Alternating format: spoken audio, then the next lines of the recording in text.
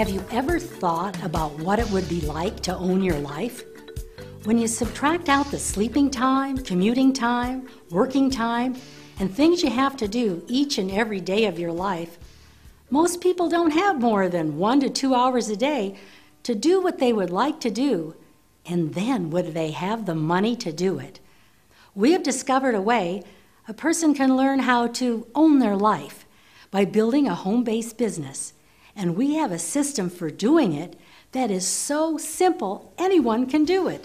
It doesn't require selling, and the best part is it won't take much of your time. If you are interested, contact the person who sent you to this website.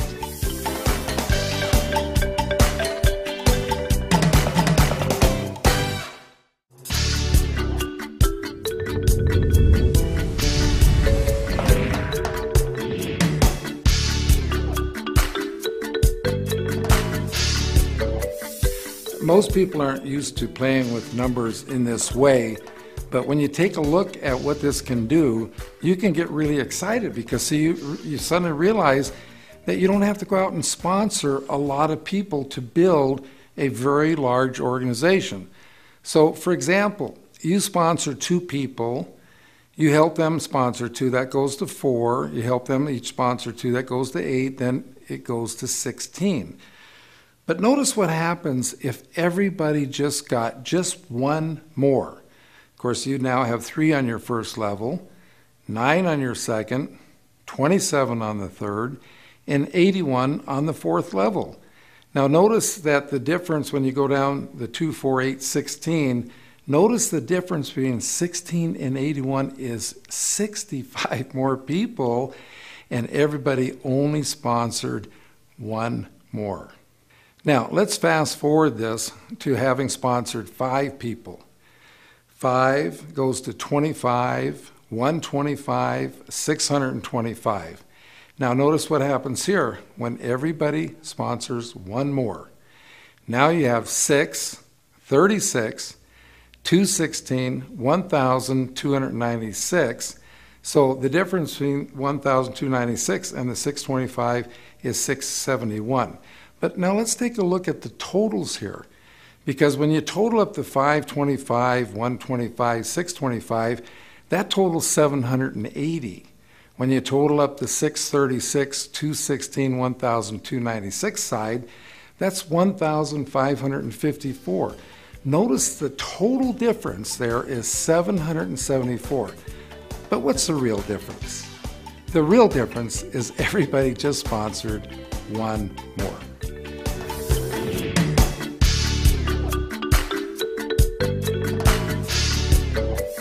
Salesmen their whole life are recruited by sales managers to sell for the sales manager.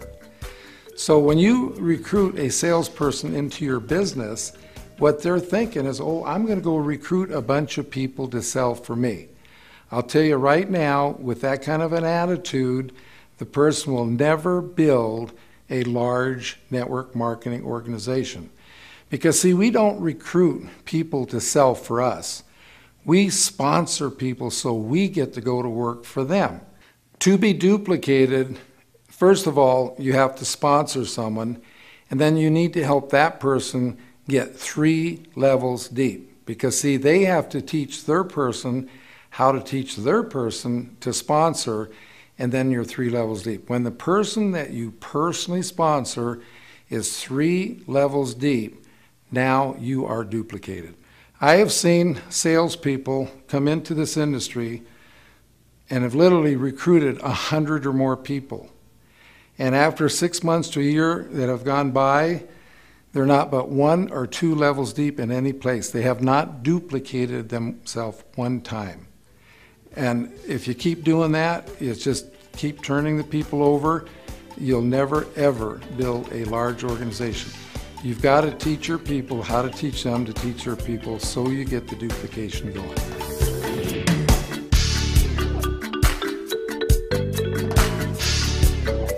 Once you have taken someone through the system, they've read the book, they know how to drive.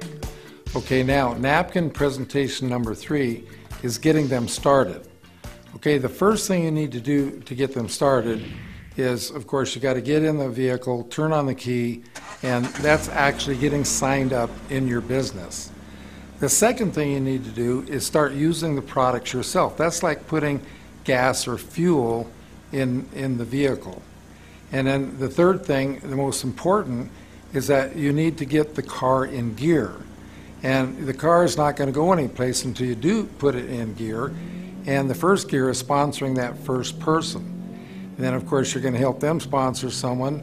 That'll put you in second gear, then teach them to teach that person to sponsor someone. You're in third gear, etc., and so forth, until you get up into fifth gear, and you're really flying down the freeway. As you're going down the freeway, you pick up a friend, you take them along for the ride, and they buy some products. Those become your retail customers.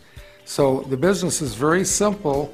Just so you don't get it complicated, just think about getting in your vehicle, getting it started, putting in the fuel, and then putting it in gear.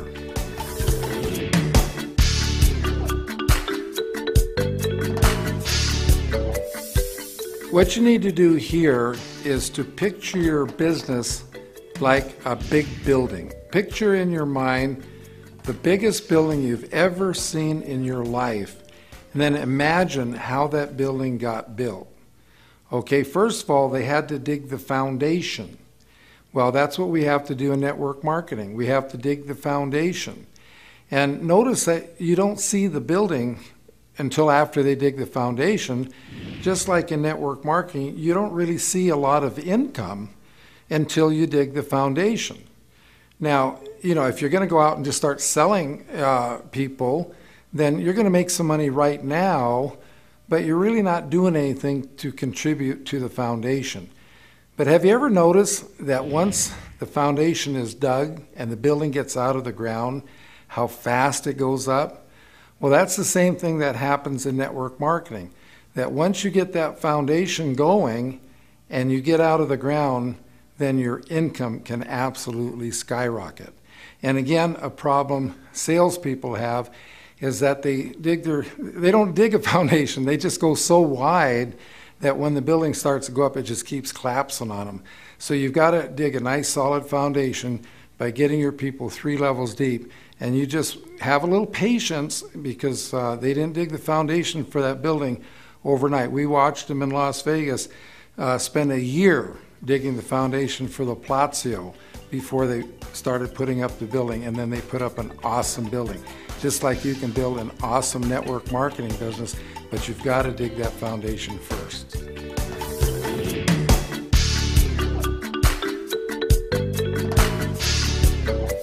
This presentation shows you who you should be working with. Basically, you look at your organization as having 3 kinds of ships. You have gold ships, silver ships, and empty ships.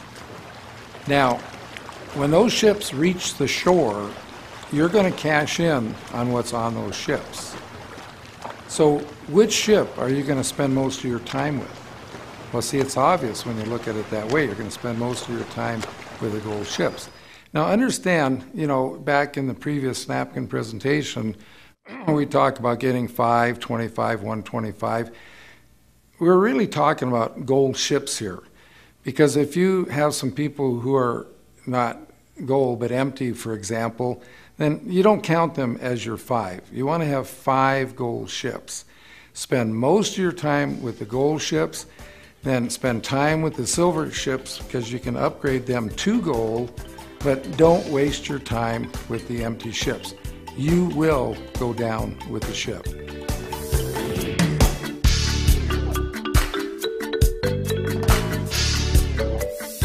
Basically all that is when you're talking to someone, you simply don't ask them head on. You say, hey, do you know of someone that might be interested?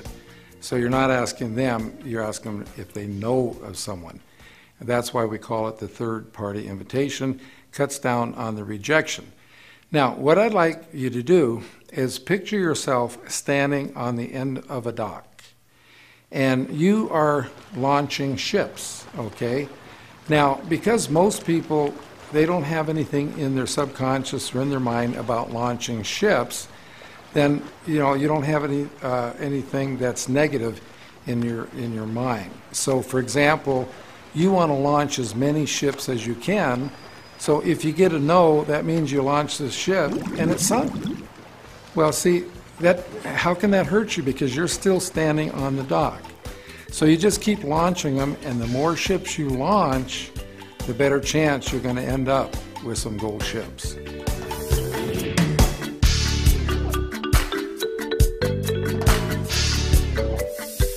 Well, when you come into the business and first get started, you should really spend 100% of your time with that new person you just sponsored.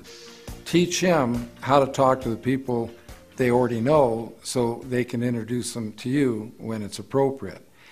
And as time goes on, and as you have more people in your organization, you will be spending less time sponsoring people yourself and more time helping the people you already have. Because if you just keep going out signing up people yourself and don't spend the time working and supporting the people you already have, you'll be playing the big game we call adding and subtracting. We want to play the duplication game, which we call multiplication.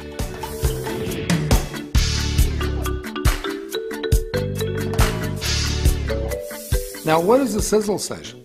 A sizzle session is merely getting together with one or more people, usually in a restaurant or a coffee shop, to share ideas about your business. Now, you know, when you go camping and you build a campfire, you have one log on the fire. One log, nothing's going to really happen. But when you get two logs, then you get a flame. You get the third log, you get a fire, and then a fourth log, you have a blaze. Well, that's the same at your sizzle session. As people arrive, more people show up, there's more energy around the table.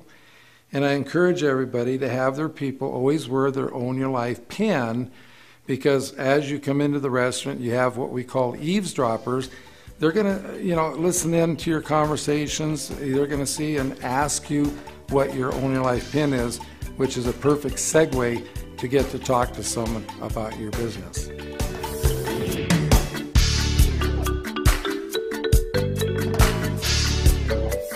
With this presentation, we want to show people that by building your organization deep, how you're putting an energy up underneath the person. Now, we know that water boils at 212 degrees, and we want our people to have what we call an effective attitude. So they've got to get their attitude up, and the best way to do that is when you say, for example, sponsored 5 people, let's say that each one of them represents 5 degrees, and that's putting fire up under your person. But when they sponsor 5 people, now you have 25 people, and that's even putting more energy up at the person. So as you go deep, you get to the point where it's almost like putting a blowtorch up underneath a person.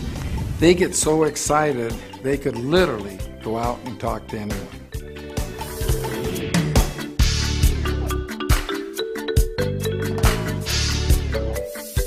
What you need to do here is draw out a pentagon, as you can see on the board here, and you sponsor 5 people. And then, of course, 2 months later, the 5 people you've already sponsored, they have sponsored 5, but you sponsored 5 more. And then the next 2 months, you sponsored 5 more again, and the people you had sponsored the first month, they sponsored 5 more, and then their people also sponsored 5 more. You just work that around the pentagon, and you see how that's growing out. Then you just draw a line through everything but the original 5, and see by the time you're 5 levels deep, you're 5, 25, 125, 625, 3,125, just add that all up and see how large an organization that you have.